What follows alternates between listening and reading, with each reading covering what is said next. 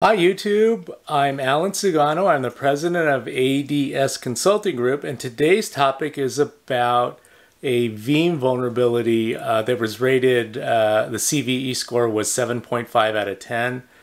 So there's a vulnerable process that allows a hacker to gain access to the encrypted credential store that's stored in the Veeam configuration database. And if you're not familiar with it, that's usually where you use the credentials are used to properly quiesce, usually a VM. In other words, like if you're a SQL server, quiescing means to stop the transaction flow, then back it up so that you either get all of a transaction or none of the transaction to make sure you get a clean database backup.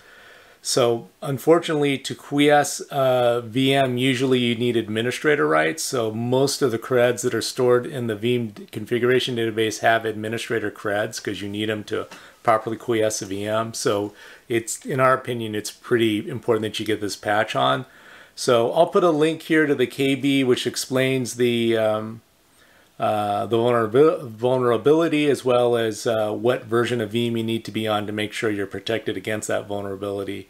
So if you are using Veeam, make sure you have this patch installed on your server. It is pretty important, really important, even though I think the CVE rating is only 7.5.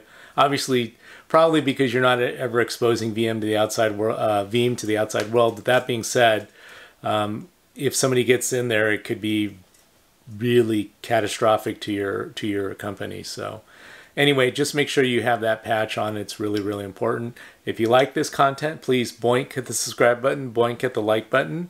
It does help out the channel. Thanks a lot for listening. Make sure you patch your Veeam server, please, please, please, and we'll talk to you soon. Thanks a lot.